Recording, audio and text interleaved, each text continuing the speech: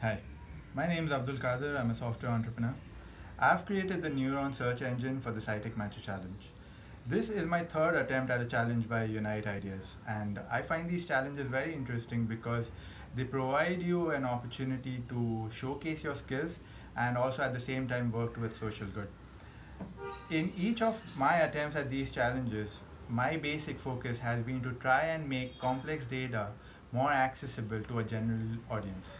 So even if a person is not a researcher or not an expert, they should be able to get access to data.